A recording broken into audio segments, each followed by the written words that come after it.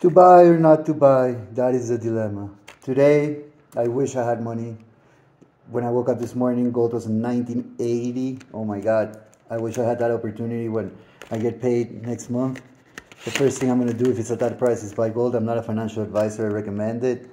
Silver, it's a 30, around 25, 45, around there. I mean, if gold is over 2010, I'm going to have to buy silver this time. Maybe platinum. I remember when I was growing up, platinum was cheaper. It was more expensive than gold. Nowadays it's cheaper. Yet most jewelry in platinum is more expensive. I've heard that it's harder to work with. But to be honest, if I had the chance this morning to buy gold, I would have 100%. But, that's what I can do.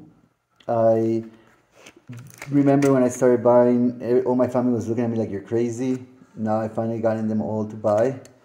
Not much, but little by little, I think they're gonna get addicted. My older sister bought some.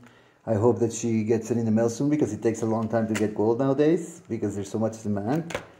But don't be afraid, especially when you buy from like a good dealer, and you're probably gonna pay nowadays a little bit of premiums, very high premiums. For example, gold premium is 81 bucks. 81 bucks is almost a gram. So I mean, a gram is 60 bucks, so it's more than a gram of gold. But whatever, I mean, the bigger you buy, the better it is.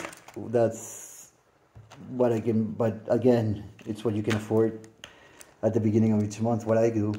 But again, to buy or not to buy, I wish I could still be buying. I'm going to buy the moment that I can, the second that we can.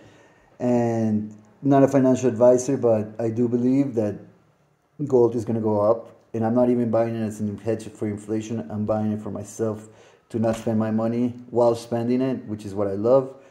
May you guys have a good day. Bye.